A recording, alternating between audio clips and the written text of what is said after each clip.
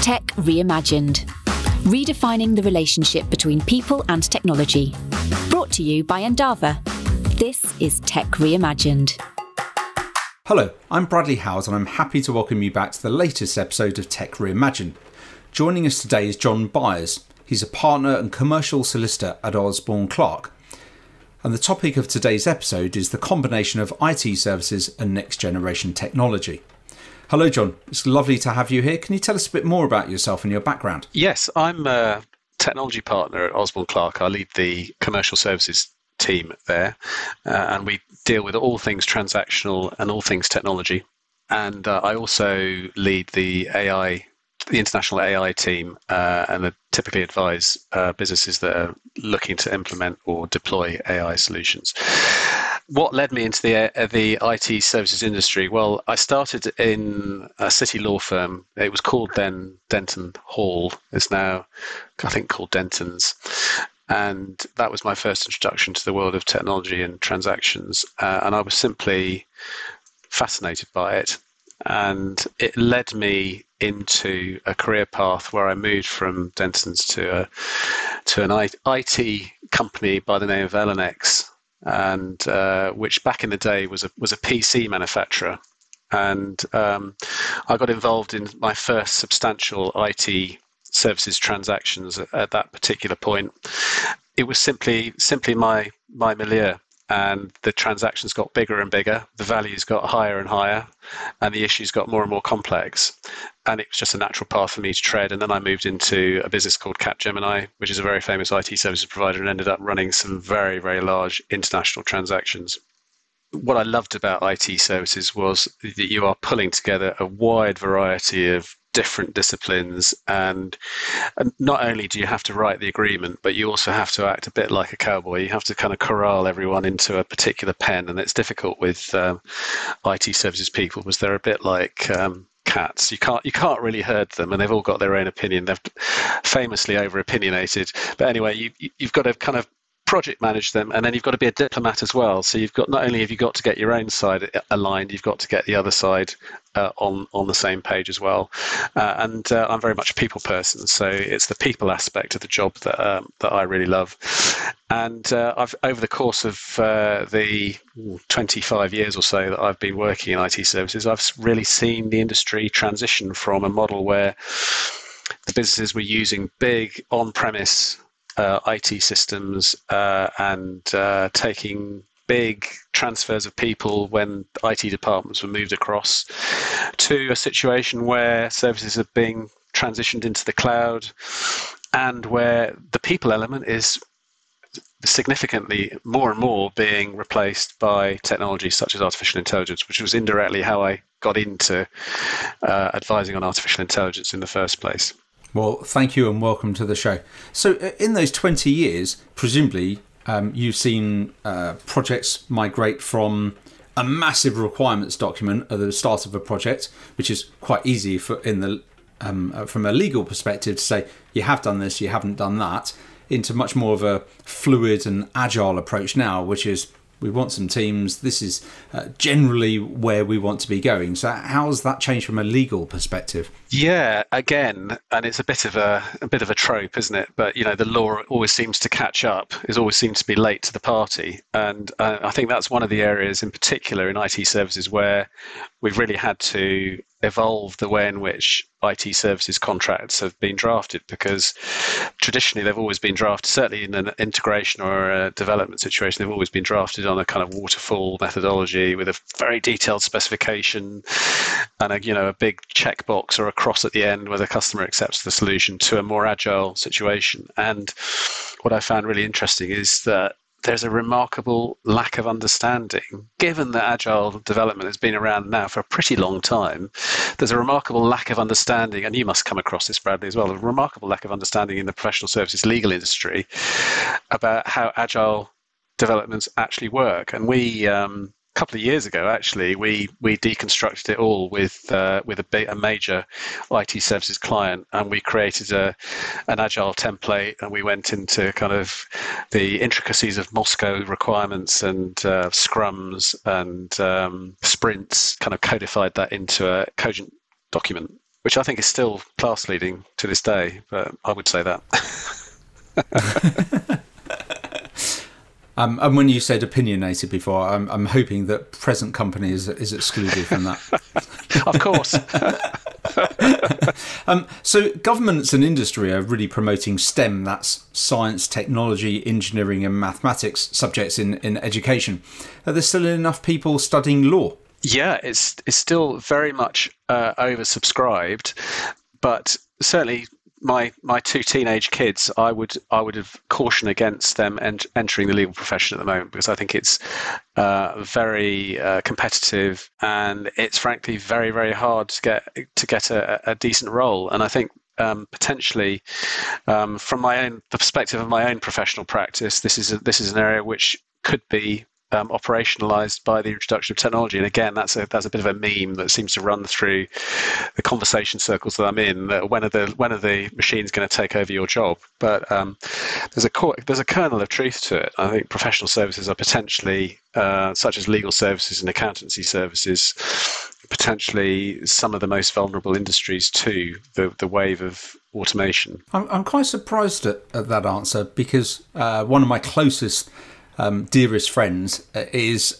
he's a patent attorney, and I think that is the best job in the world, because you only get to, by definition, you only get to work with people who are inventing stuff, coming up with brand new concepts, trying to work out what makes that different, and work with the inventors. It just sounds absolutely fantastic, and you're also helping to protect them from being copied. It just sounds absolutely brilliant. So you get to work with technology and the inventors and law. Sounded brilliant. Yeah, and I think, look, I mean, there's a qualification to what I'm saying, Bradley, which is that so far as the law is concerned, and other professional services, there is always going to be, it's like a pyramid, there's always going to be, at the apex of the pyramid, there's always going to be a demand for premium strategic, legal or other professional services that customers are going to be willing to pay for. Where the operationalization actually occurs is in the base of the pyramid, where there's all this commoditized work that just can be handed off to machines. And I think we're seeing that happen at the moment with automated due diligence solutions and document review solutions that are being implemented at the moment. So if you're going to be a lawyer, and it's a roundabout answer to your question, if you're going to be a lawyer, become an AI lawyer like me, and then, or a patent lawyer like your mate, so that you're actually, you're in a position to control the new technologies as they're being developed. And how early on do you recommend companies or teams engage you during that kind of ideation process to actually writing code to start thinking about the legal perspective? I mean, you mentioned before about agile and sprints. So do you really think that a lawyer should be involved every 2 weeks? And I'm not talking from a billing perspective, John. Well, talking about something close to my heart. No, I think you'd expect me to say involve us as soon as possible, but I really do appreciate the pragmatic, practical constraints to hiring external counsel, because we can be quite expensive. I don't think we need to be involved in every single sprint. I think that's overkill. But what we do need to be involved in is the creation of a document, a suitable framework which protects the interests of both parties. And the only way that we can do that adequately and efficiently is to understand precisely what it is that's going to be done right at the very beginning. So, the optimal model will be to have a consultation with an external counsel before you start. Then you go through ideation, and while you're doing that, we create the framework within which the agile development takes place. And then ultimately we'll negotiate it. But don't leave us right until the last moment, because you'll end up with a half-baked solution. Yeah, so my predictions on a regulatory front, we're inevitably going, and this is less of a prediction than an inevitability, we're going to see more regulation in the IT services space through regulations such as the AI Act. And that is really going to influence the way in which IT services are delivered in the UK and in Europe. And the point I would make here is that there's a real concern that particular Act is going to create a bunch of compliance hurdles which may actually act to disincentivize the provision of IT services within Europe. It's certainly going to create a a high number of regulatory hurdles. So that's potentially going to change the shape of the way in which IT services are being delivered. And my prediction there is that Europe is going to move more towards traditional IT services and away from AI. I need to think about the other two, Bradley. That's okay. That's okay. In your experience, what are the industries that are adopting AI the quickest? From, let's say, your clients, you don't need to mention them by name, but which industries? Again, another very good question. I think the industries that are adopting AI, the ones that are computationally intensive and need to make volume decisions. So I'm not categorizing them by sector at the moment. So, and equally speaking, they can be operationalized relatively straightforwardly. So to put typical businesses within that bucket, clearly the financial services industry, in the context of having to make high volume decisions about eligibility for products and services, has massively embraced artificial intelligence and machine learning as a solution. Likewise, insurance, which is again highly operationalized in terms of the volume of decisions that it's making in terms of underwriting policies of insurance and risk. We've already talked about professional services such as accountancy and the legal profession. I think they're following close behind, but in that situation, it will be services that are more at the commoditized end rather than the strategic end. So those are the kind of class leaders when it comes to industry. I think the rest of the industries are following behind. I'm seeing it permeate every sector in quite an insidious way. Back to IT services, can you share with us what are the most common causes for which IT service providers are in a bit of legal hot bother for? I think they boil down to basic human dynamics. And it's just like any other interaction you would have with any other person. So where you've misrepresented what your service can do, then you will get into a lot of trouble. And I've seen that time and time again where salespeople on the IT services side have missold a particular service, it's failed to deliver the results, and litigation has resulted. And of course, the big one on that front was the B-Sky B and EDS case, which happened a few years back when EDS, which no longer exists, misrepresented its platform to Sky. Poor commercials are another one. In my experience, and I will not name names to spare the guilty, but I've seen, for example, service levels that have been crafted in a way which are frankly impossible to achieve, and you combine that with service credit remedy schedule, which is quite expensive, has caused suppliers to frankly hemorrhage money. And there was one particular deal where in the public sector, inevitably, where the supplier really lost money for the term of the agreement. It didn't make any money at all. And that was through poor hygiene in the creation of the back end schedules. It's rarely anything to do with the front end. The front end, what you tend to find in the IT services is the front end, or the front end terms and conditions are usually overcrafted and are usually polished and are fantastic. It's the interaction between the schedules and the back end with the front end. It's where the vulnerability is created.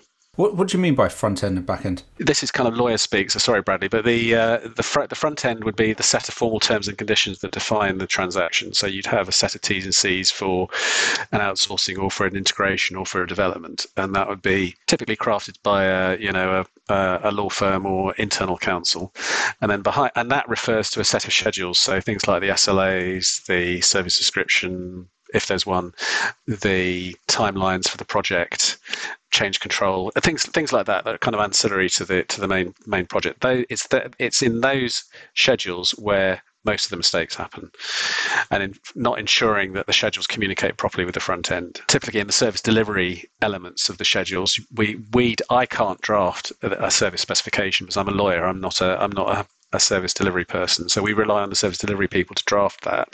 If they make a mistake, then it's on them. They've created an issue for themselves. And are the litigation circumstances becoming more complex? Are you seeing the same issues happen now as in almost 20 years ago?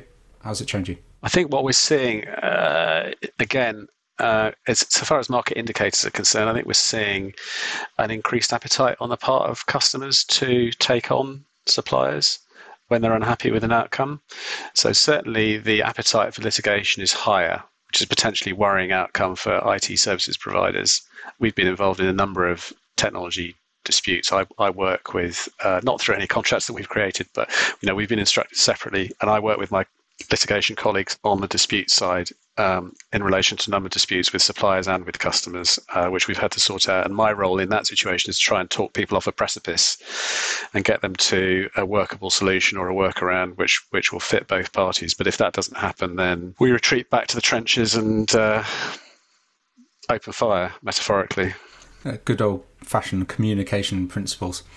And finally, when you and I both started in this industry, there were much more IT services companies providing hosting solutions, literally the servers and managing those. But with the event of cloud computing, where most of the IT services companies are now recommending clients start using Amazon, Google, Microsoft, and any of the other cloud vendors, surely that removes some of the litigation circumstances. I remember starting out in the industry, and when we were responsible for our clients' servers, if there was a problem there with downtime, it was us who were liable. But now it's all passed on to the cloud providers, isn't it? It could be in some situations, but I think in some situations it could actually increase your propensity to be sued for a situation you're not able to control. And this is something I'm seeing very much in the industry at the moment. And you're absolutely right, Bradley. We are now moving to AWS and Azure and using those platforms. But the lawyers and the delivery people that are setting up these SaaS delivered solutions are forgetting that when they're putting their solution into the cloud, they're relying on the terms and conditions of Azure, Microsoft Azure, or Amazon and AWS. And they're not allowing the enterprise license from those SaaS providers to influence their own terms and conditions. I have to say this time and time again. I'm running about 6 SaaS or cloud platform transactions at the moment. You would be amazed at how often, and some incredibly large organizations are involved, they have mislicensed their core enterprise license with AWS or with Azure to the point where they are forbidden under that license from providing a hosting service to their customers.